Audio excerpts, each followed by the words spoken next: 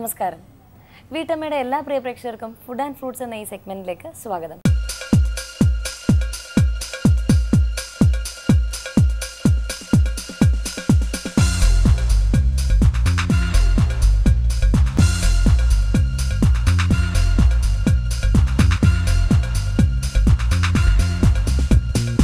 നമ്മുടെ സമൂഹത്തിൽ ഇവിടെ ഹോസ്പിറ്റലുകളുടെ എണ്ണം കൂടി വരുന്നു. കാരണം രോഗികൾ കൂടുക. അപ്പോൾ എന്തായാലും ഹോസ്പിറ്റലുകളുടെ എണ്ണം കൂടി വരികയാണ്. എന്തുകൊണ്ടാണ് ഇത്തരം ഈ ഒരു രീതിയിൽ നമ്മുടെ സമൂഹത്തിൽ പോയിക്കൊണ്ടിരിക്കുന്നത്? ഇത്രയും വിദ്യാസമ്പന്നരാണ്, കേരളം സാക്ഷരതയിൽ മുന്നിലാണ്, വിദ്യാസമ്പന്നരാണെന്ന് പറയുന്നു, കുറേ പേർ വ്യായാമം ചെയ്യുന്നുണ്ടെന്ന് അവകാശപ്പെടുന്നു. ഇതൊക്കെ ഉണ്ടെങ്കിലും എന്തുകൊണ്ട് നമുക്ക് ഇത്തരത്തിൽ അസുഖങ്ങൾ വരുന്നു? അവിടെയാണ് നമ്മുടെ ജീവിതശൈലിയുടെ, നമ്മുടെ ഭക്ഷണക്രമത്തിൻ്റെയൊക്കെ അത് ചർച്ച ചെയ്യപ്പെടേണ്ടതിൻ്റെയും അത് പ്രാവർത്തികമാക്കേണ്ടതിൻ്റെ ആവശ്യകത വരുന്നത്. ഈ സന്ദർഭത്തിലാണ് വീട്ടമ്മ നിങ്ങൾക്കായി ഫുഡ് ആൻഡ് ഫ്രൂട്ട്സ് എന്ന സെഗ്മെൻറ്റിലൂടെ ഡോക്ടർ ലളിത അപ്പുക്കുട്ടൻ എന്ന ഈ അനുഗ്രഹീത ഡോക്ടറിനെ നമുക്ക് വേണ്ടിയിട്ട് കുറച്ചു നേരം നമ്മളോട് സംസാരിക്കാൻ വേണ്ടിയിട്ട് തയ്യാറാക്കിയിരിക്കുന്നത്. അപ്പോൾ നമുക്ക് ഡോക്ടർ ലളിതയോട് സംസാരിക്കാനും നിങ്ങളുടെ പ്രശ്നങ്ങൾ ഞാൻ മുഖേന എനിക്ക് ഡിസ്കസ് ചെയ്യാനും സാധിക്കും. അപ്പോൾ തീർച്ചയായിട്ടും ഇത് നിങ്ങൾ ഉപയോഗപ്പെടുത്തുക.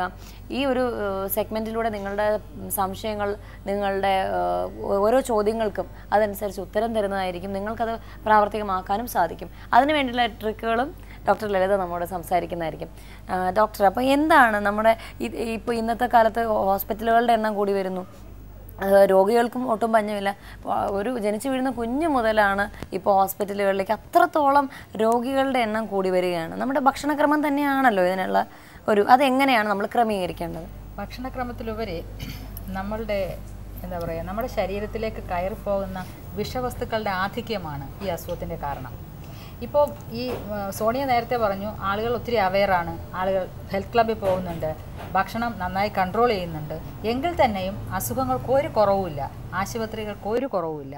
അവിടെ എവിടെയോ സംതിങ് റോങ് സംവെയർ എന്ന് നമ്മൾ മനസ്സിലാക്കണം.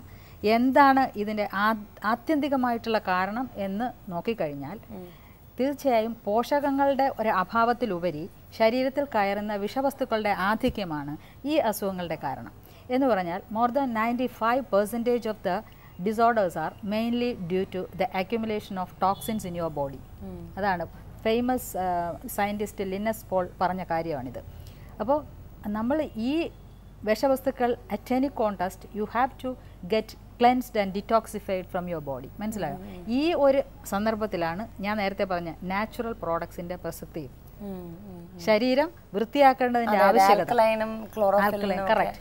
ഈ നമ്മുടെ ശരീരത്തിൽ എത്രത്തോളം ടോക്സിൻസ് കയറുന്നു അതനുസരിച്ച് നമ്മുടെ body is getting more and more acidic. നമ്മുടെ ബോഡി 80% ആൽക്കലൈൻ ആയിരിക്കെ നമ്മുടെ ബോഡി ഇപ്പം 80% ആസിഡിക്കാണ്. ഇതിൽ രണ്ട് ഫാക്ടേഴ്സാണ്. ഒന്ന് ഈ ടോക്സിൻസിൻ്റെ inclusion, the second one is mainly due to the intake of all our foods. നമ്മുടെ ഭക്ഷണം എന്ന് പറയുന്ന മോർ ദാൻ 80% ആസിഡിക്കാണ്. നാം കഴിക്കുന്ന ചോറ്, ഇറച്ചി, മീൻ, മുട്ട, പാല്, തൈര് എല്ലാം ആസിഡിക്കാണ്, except fruits, leaves and vegetables. ആലോചിക്കുക, നമ്മളുടെ കേരളീയരുടെ ഭക്ഷണം എങ്ങനത്തെയാണ്? ആളുകൾ കഴിക്കുന്നത് എന്താണ്? ചോറ്, ഇറച്ചി. രാവിലെ എണീറ്റാൽ ചോറ്, ഇറച്ചി, ഇഡലി, ദോശ, പുട്ട്, അപ്പം, ഈ ഒരു രീതിയിലുള്ള ഒരു ഭക്ഷണക്രമം നമ്മൾക്ക് പറഞ്ഞിട്ടുള്ളൂ. നമ്മളിപ്പോൾ രാവിലെ വളരെ പേർപ്പസ്ഫുള്ളി ഇത്ര ഫ്രൂട്ട്സ് കഴിക്കുക. ഞാനിപ്പോൾ ഇതെന്നും പറയുന്നുണ്ട്, നിങ്ങളിതിൽ ആരെങ്കിലും ഇതൊക്കെ കേൾക്കുന്നുണ്ടെങ്കിൽ കൊള്ളാം. ഇത്ര ഫ്രൂട്ട്സ് കഴിക്കുക, ഇത്ര വെജിറ്റബിൾസ് കഴിക്കുക, റോ ആയിട്ട് കഴിക്കുക എന്നൊക്കെ പറയുമ്പം ഇതൊക്കെ പ്രാവർത്തികമാക്കുന്നതിന് അത് കഴിഞ്ഞിട്ട് നമ്മുടെ കൾച്ചർ അത് കഴിഞ്ഞ് നമ്മുടെ കൾച്ചർ അങ്ങനെ ആയതുകൊണ്ട് നമ്മൾ പിന്നെ തിരിച്ച് നമ്മൾ മറ്റേ രീതിയിലേക്ക് പോവുകയാണ്. ഇവിടെ മറ്റൊരു പ്രധാനപ്പെട്ട കാര്യം കൂടെ ഉണ്ട്. ഈ ഫ്രൂട്ട്സും വെജിറ്റബിളും കഴിക്കാൻ ഞാൻ പറയുന്നു, ഇവർ കഴിക്കുന്ന ഫ്രൂട്ട്സും വെജിറ്റബിളും മുഴുവൻ ടോക്സിനാണ്. ആലോചിക്കുക, മുഴുവൻ ടോക്സിൻസ് ആണ് ഇത്. കംപ്ലീറ്റ് ആയിട്ട് ഈ ഗ്രേപ്സ് എന്നൊക്കെ പറഞ്ഞു കഴിഞ്ഞാൽ കഴിച്ചാൽ എനിക്കറിയാം, എനിക്ക് ഏറ്റവും ഇഷ്ടമുള്ള സംഭവമാണ് ഈ ഫ്രൂട്ട്സും വെജിറ്റബിളും. അത് എൻ്റെ ജീവിതം തന്നെ അതിൽ തന്നെയാണ്. ഈ ചോറ് അങ്ങനെയുള്ളതൊന്നും വലിയ താല്പര്യമില്ല. അപ്പോൾ എവിടെ ഫ്രൂട്ട്സ്, നല്ല ഫ്രൂട്ട്സ് കണ്ടാലും ഞാൻ അപ്പം തന്നെ മേടിച്ച് കഴിക്കും. ഈ ഇടയ്ക്ക് ഈ കസ്റ്റാർഡ് ആപ്പിൾ എന്ന് പറഞ്ഞൊരു സംഭവം, ആ കസ്റ്റാർഡ് ആപ്പിൾ ഞാൻ എടുത്ത് വാങ്ങിക്കൊണ്ട് വന്ന് പെട്ടെന്ന് കട്ട് ചെയ്തിട്ട് ഒരു കടി അടിച്ചു.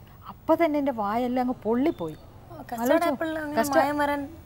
എന്താണെന്ന് എനിക്കറിയില്ല, എവിടെയാണ് പ്രശ്നം. ഇത് പ്രിസർവേഷൻ ആസ്പെക്റ്റിൽ എന്തൊക്കെയോ ചെയ്യുന്നതാണ്. കസ്റ്റാർഡ് ആപ്പിൾ ഇളക്കിയെടുത്ത് വെച്ചിട്ട് ഇവർ ചീത്തയാവാതിരിക്കാൻ വേണ്ടിയിട്ട് എന്തൊക്കെയോ ചെയ്യും. അപ്പോൾ അവിടെ അത് കെമിക്കൽസാണ്. ഇവിടെ ഓരോ സാധനവും ഇങ്ങനെ തന്നെ. അതുപോലെ ഫോർ എക്സാമ്പിൾ പപ്പായ, പപ്പായ ഇപ്പോൾ കിട്ടുന്ന പപ്പായ ഒട്ടും ശരിയല്ല കേട്ടോ. അപ്പോൾ ഇങ്ങനെയുള്ള ഭക്ഷ്യവസ്തുക്കൾ നമ്മൾ കഴിക്കുമ്പോൾ നമ്മുടെ ബോഡിയിൽ lots and lots of toxins are entering daily, every moment, every fraction of A second.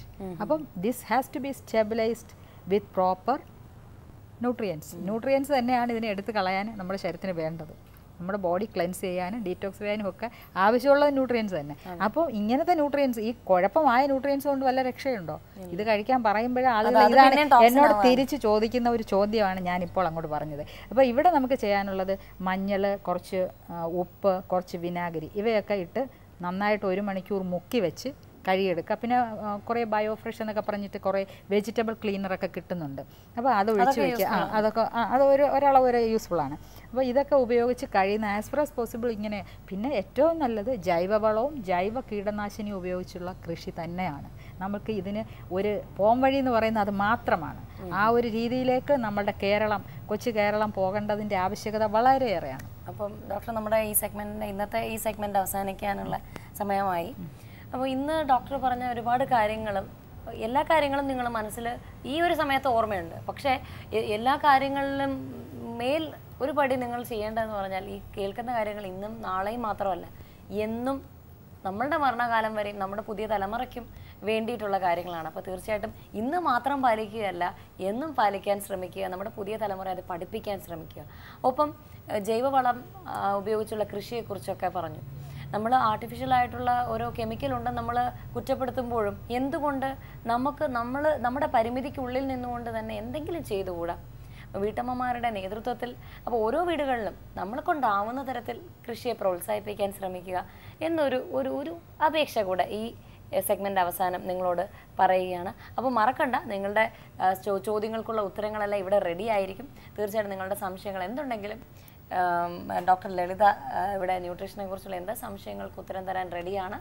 തീർച്ചയായിട്ടും നിങ്ങൾ ഇനിയും ഒരുപാട് ചോദ്യങ്ങളുമായി വീട്ടമ്മയിലേക്ക് കത്തുകൾ അയക്കും എന്ന പ്രതീക്ഷയോടെ ഇവിടെ വാങ്ങുന്നു. Bye bye.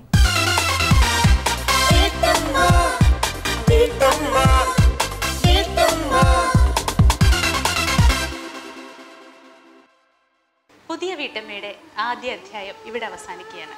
ഒരു പ്രത്യേക കാര്യം എല്ലാ പ്രേക്ഷകരെയും ഓർമ്മിപ്പിക്കുന്നു. ഇതുവരെ കണ്ടിട്ടുള്ള TV പരിപാടികളിൽ നിന്ന് വ്യത്യസ്തമായിട്ട് ഒരു 10-40ഓളം സെഗ്മെന്റുകൾ ഞങ്ങളുടെ അണിയറയിൽ ഒരുങ്ങിക്കൊണ്ടിരിക്കുകയാണ്. ഓരോ ദിവസത്തെയും വീട്ടമ്മയുടെ എപ്പിസോഡുകൾ കഴിയുമ്പോൾ പുതിയ ഭാവത്തിൽ പുതിയ പ്രോഗ്രാമുകളുമായി പുതിയ വേഷത്തിൽ പുതിയ കുട്ടികളും അവതാരകളും ഇവിടെ വന്നേക്കാം. അതുകൊണ്ട് നിങ്ങൾക്ക് വേണ്ടി പുതുമകൾ ചാർത്താൻ, പുതുമയോടെ അണിഞ്ഞൊരുങ്ങാൻ ഞങ്ങൾ എല്ലാവരും ബദ്ധശ്രദ്ധരാണ്. ഒരു കാര്യമുണ്ട്, ഞങ്ങൾ അവതരിപ്പിക്കേണ്ട പരിപാടികൾ, ആശയങ്ങൾ, ചർച്ച ചെയ്യേണ്ട വിഷയങ്ങൾ, സമകാലീനമായ ചിന്തകൾ ഒക്കെ നിങ്ങളുടേതാണ്. നിങ്ങൾക്ക് വേണ്ടി മാത്രമാണ് ഞങ്ങൾ പ്ലാറ്റ്ഫോമിൽ നിൽക്കുന്നത്. അതുകൊണ്ട് നിങ്ങളുടെ അഭിപ്രായങ്ങളും നിർദ്ദേശങ്ങളും വിമർശനങ്ങളും ദേഷ്യങ്ങളും കുറ്റപ്പെടുത്തലുകളും ഒക്കെ ഞങ്ങൾ പ്രതീക്ഷിക്കുന്നു. എല്ലാം അവസരോചിതം ഞങ്ങളെ അറിയിക്കുക. പിന്നെ ചർച്ചയിലൊക്കെ പങ്കെടുക്കേണ്ടവർക്കും വരാം അല്ലേ? എന്തായാലും ഇന്നത്തെ എപ്പിസോഡ് ഇവിടെ അവസാനിക്കുന്നു. നാളെ പുതിയ ഒരു എപ്പിസോഡുമായി ഞങ്ങൾ എത്തുന്നത് വരെ നമസ്കാരം.